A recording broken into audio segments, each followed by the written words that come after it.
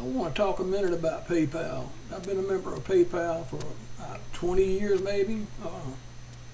They have saved me from internet scams so many times that if you're shopping online, you're not using PayPal, then you're shopping at a risk to yourself.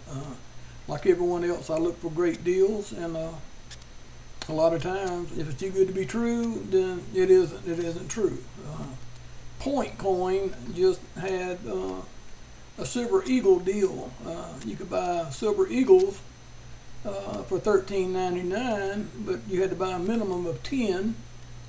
So without doing any research, I jumped on it, and they had a PayPal button on their website. And anyone that has PayPal on their website, I fear not to shop with them with that website. So I ordered 10, and they were delivered to someone else, not me.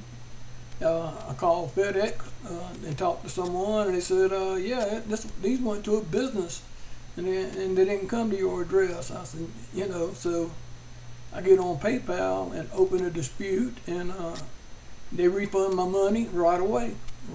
So hats off to PayPal.